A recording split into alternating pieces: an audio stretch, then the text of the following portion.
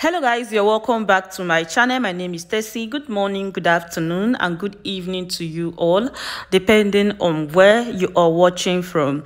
Hope you all are doing well, and thank you so much for stopping by. So yesterday I posted a video of how 25 frontline Nigerian soldiers resigned, citing corruption in the army and also the treatment that is being meted on them. Some of you said fake news, false news. Someone even said bearing Jesus' name, you're not supposed to be giving false news.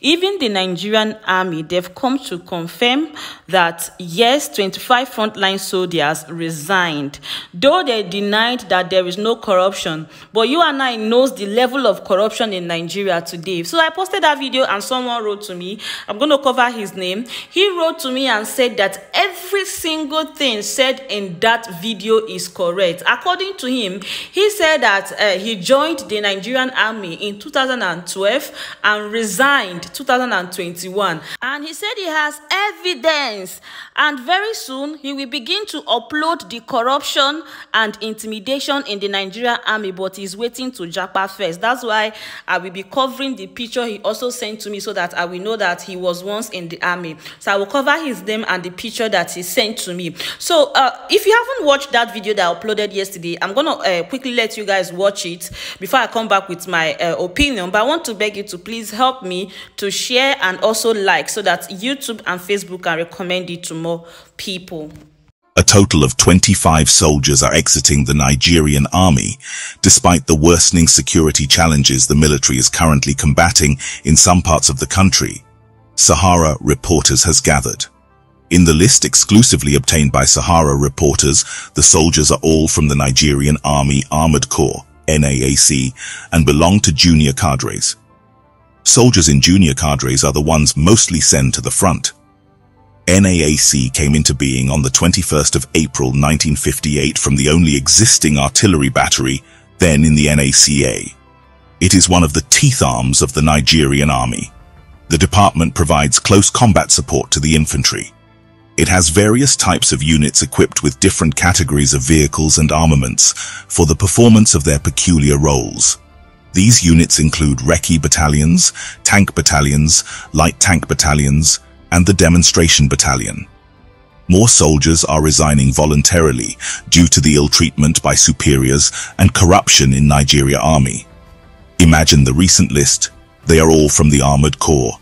25 people trained for years on how to operate different war vehicles. Armored tanks are leaving just like that, so unfortunate, a soldier told Sahara Reporters on Tuesday night. Meanwhile, the list of exiting soldiers did not distinguish between those embarking on voluntary retirement and those leaving the army on medical grounds. However, none of them has attained retirement age or the mandatory years of service. The Chief of Army Staff has since approved their formal disengagement.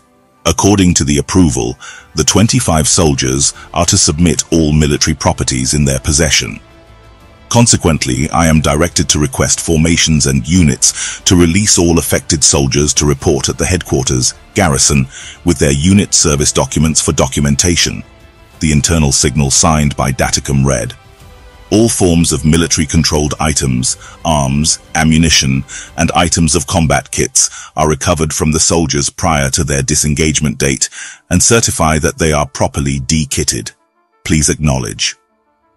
There have been allegations of corruption in the Nigerian army, which some of the soldiers have blamed on the issue, soldiers overstaying in the northeast. According to some soldiers, the army is the epitome of deep-seated corruption. They noted that corruption is affecting the prosecution of the anti-terrorism war in northeast Nigeria. In the past, army personnel deployed for counterinsurgency operations had lamented that those who were to relieve them many months after they were asked to leave, the battlefield refused to resume. The soldiers complained that they were being forced to confront Boko Haram militants, adding that their low morale and lack of willingness to continue to fight made it possible for terrorists to dislodge some military camps recently. They complained of abandonment and accused the military authorities of keeping them on the front beyond their approved period of stay. In the last 12 months, over 1,000 soldiers in northeast Nigeria and other theaters of operation have resigned from the Nigerian army. Some of the affected soldiers who spoke to Sahara reporters had cited loss of interest, intimidation by superiors, corruption in the army, and low morale as their reasons for their actions. In 2022, some army personnel also accused former President Muhammadu Buhari of failing to check corruption and financial mismanagement among some top military officers, while soldiers continue to cry on a daily basis. The soldiers, in an open letter to the president, accused top army officers of corruption and extortion. They said, despite their numerous complaints, nobody was saying anything about their unpaid allowances by the Military Finance Corps. Recently, the Nigerian army approved an upward review of ration cash allowance to soldiers. The RCA takes care of the feeding of Nigerian military personnel in lieu of central feeding. In a signal exclusively obtained by Sahara reporters, the army had said the move was a sequel to the recent removal of fuel subsidy by the Nigerian government, which had caused an increment in prices of goods and services across the country. The signal was dated July 28th and signed by Emeka, a major general on behalf of the Chief of Army Staff.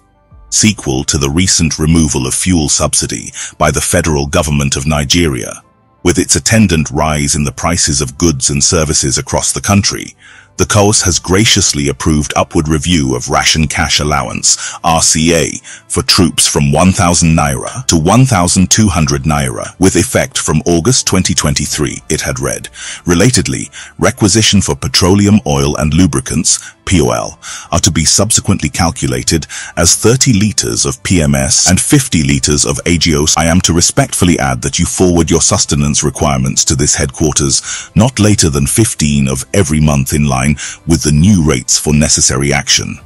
Please acknowledge receipt. Now, here is my opinion. The fact that 25 soldiers from a specialized unit of the Nigerian army chose to resign amidst rising security challenges raises pressing questions about the internal workings of the military establishment. The frequency of resignations over the past year paints a narrative of discontent and disillusionment. While corruption in any institution is worrisome, in the military, it can have life or death consequences, especially when it affects morale and operations on the front line. Soldiers feeling the need to voice their grievances through resignations or open letters suggests they lack proper channels within the system to address their concerns. The modest increase in allowances in the wake of significant economic changes might seem like a token gesture when juxtaposed against the larger issues the soldiers face. The leadership, both military and political, should view these resignations as a clarion call to deeply examine and rectify the underlying issues plaguing the Nigerian army. The situation in the Nigerian army is concerning. The resignations, especially from frontline cadres amid ongoing security challenges, point to deeper systemic issues. Allegations of corruption, ill treatment, and extended frontline duties without relief further erode trust in the military leadership. It's alarming that soldiers who risk their lives lack the necessary support and feel unheard, leading them to take such drastic steps. The Army's effectiveness in addressing security threats might be compromised unless these internal grievances are swiftly addressed. All right, my people, and that is it for you all. The thing is, when the very individuals who risk their lives for their country loses faith in their leadership, that means there is a very big problem. And to be honest, this is why we are seeing coup after coup in African countries. It is not just about the resignations, it is about the lasting impact on those who remain within the ranks. And on the international stage, persistent allegation of corruption can damage Nigeria's reputation, which is already damaged. You understand? So this could affect collaboration, training programs, and partnership with military institutions from other countries. But this is what these people don't think before taking action, before maltreating these people. I saw this and I said, let me come share with you all. The guy said he is coming out with evidence which he has uploaded in his archive against the Nigerian army, but he's waiting to japa first. And that is it for you all, my people. I'm going to leave you to share your thoughts with me on the comment section.